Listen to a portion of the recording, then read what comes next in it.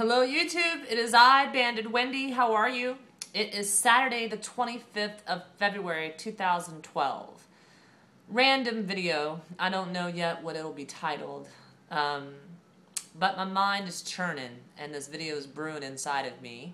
So I want to make it. And maybe it'll be a series of videos. I don't know where this one's going to go.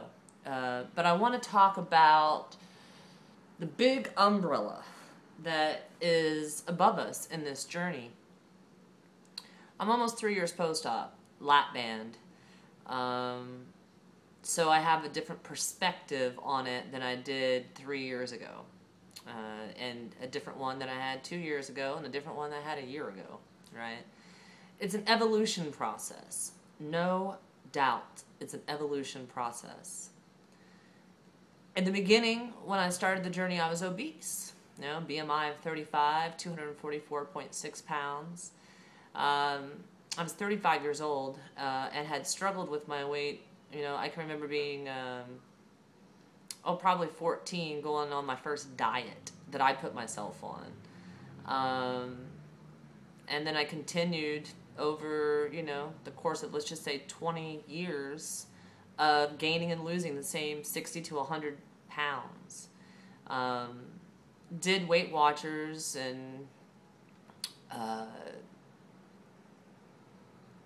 other diets. You've seen me with my books, The Old Lady Down the Street.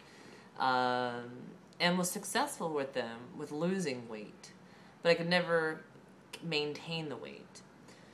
So, you know, fortunately enough, I met a great guy who educated me about weight loss surgery. And at my final breaking point, which I think that's where you have to be in order to commit to the change, the transformation, the becoming of a new you, your new normal lifestyle. You have to be at rock bottom and digging at the bottom of the barrel to go lower in order to be successful and change your life. Because that is the umbrella. This is what we're doing, right? With weight loss surgery, you have a BMI, and that's how you qualify to get weight loss surgery. Because you're obese, you weigh too much, and maybe you have sleep apnea, diabetes, high blood pressure, the list goes on. And you can pick all kinds of different surgeries: lap band, plication, gastric bypass, mini gastric bypass, VSG. Some people even get band over bypass because the bypass failed them. Some people revision from lap band to VSG because the lap band failed them. On and on and on and on. They go from lap band to gastric bypass because the lap band failed them. You know, it just... The truth of the matter is, there are certain situations for sure, medically, where one weight loss surgery fails and maybe another one is better. But in the beginning, it's about, you just want to lose weight. You want to lose weight because you want to shop like me and feel better about getting dressed every day, or because you have children and you've been told that, you know, you're going to die real quick if you don't do something about your high blood pressure or your diabetes or whatever those comorbidities are that are killing you, right? So it's a life or death type of thing, health issue. And you want the scale to go down. And you either get this big old binder, you know, with all the ways to be successful in your weight loss surgery journey, or you get 2 sheets of paper, like I did, that list the rules and what to eat and what not to eat, and send you on your way. And then you flail. You know, you have surgery, and it's a traumatic experience on the body, and you can't eat very much. You can only sip. You're on a liquid diet. Then you go into purees, and, you know, then you come into the real world, right? And if you're not single or living with a weight loss surgery person, then you're living in a world of food and crazy situations. Crazy to me now because I don't live in those situations. And people struggle. People struggle. So, you know, one of the things that I think is completely missing from our YouTube community, and also I think in the world of weight loss surgery patients, is nutrition education, dietitian education, food labeling education, making a right choice when it comes to what foods to put in the body, understanding the size of our stomas or our pouches or our stomachs, because after a certain period of time, the weight loss surgery trauma of that being, you know, a certain type of restriction or swelling or fear even. People don't go to eat certain things because they're fearful of them, and so they stay away from them. And one of my favorite YouTubers said she fought, you know, gastric bypass, when she ate the cookie, now she wishes she wouldn't have eaten that first cookie because she didn't dump, right? So you kind of test the waters. I'm not a dietitian. I have no formal training in how to eat or what to eat. So sometimes I don't feel confident enough or educated enough to share my true, you know, opinions about these type of things, because I'm just some OFG, original fat girl, that has changed her life. Changed my life.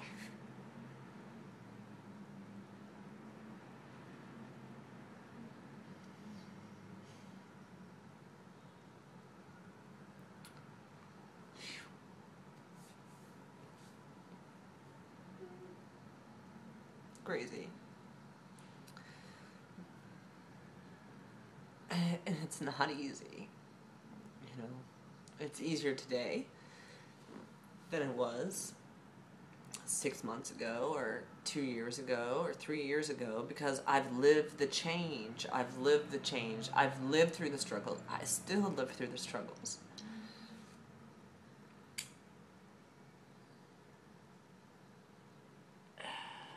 So, again, this is why this is already 7 minutes. This is why this is a series of videos.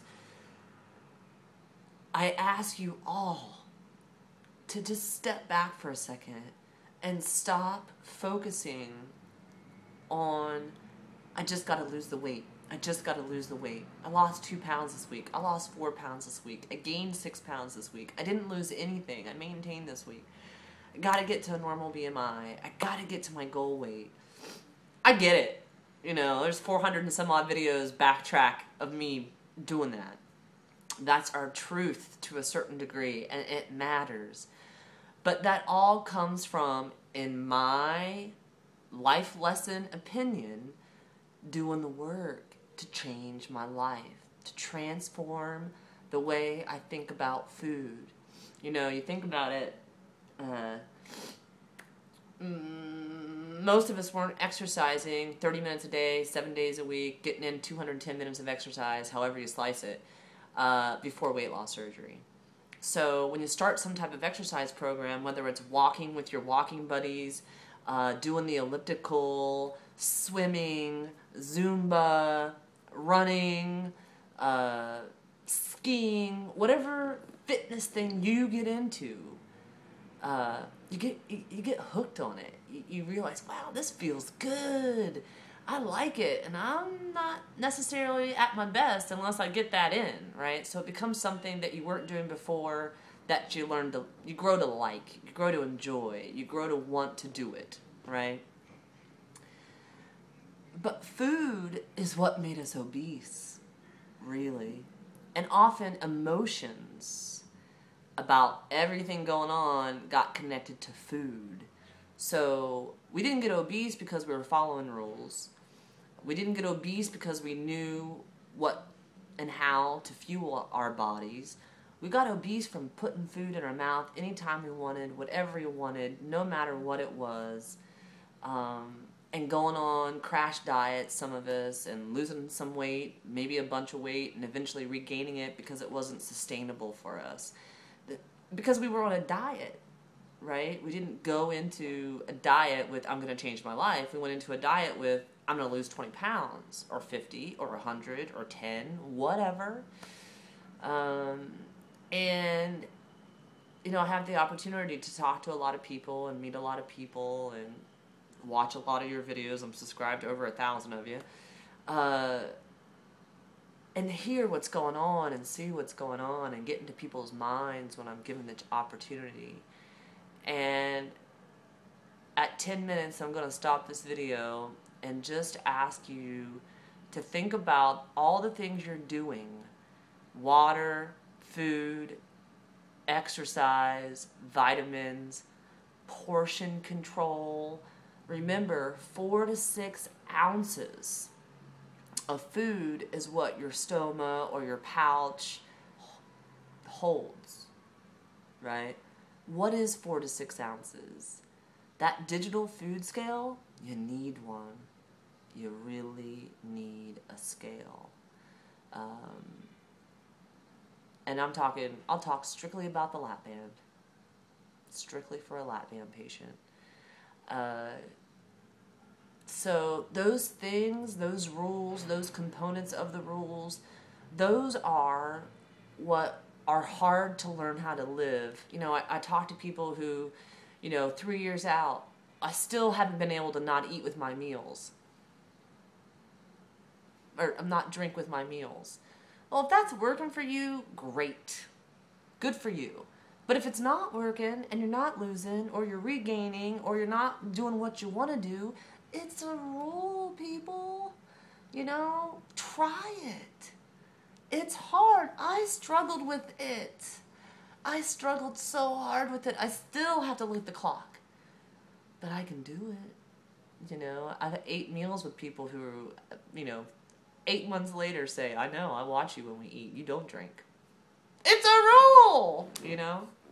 So follow those things, utilize them, and realize that you're not doing them to lose weight, to lose your BMI, to hit a goal.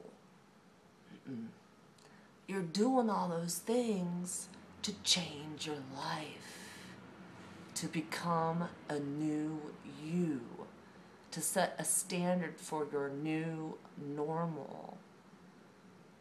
And eventually they're not rules, they're a lifestyle. I want to come back and talk about how do you pick protein and more about that portion control and why calories and protein are so important on the journey.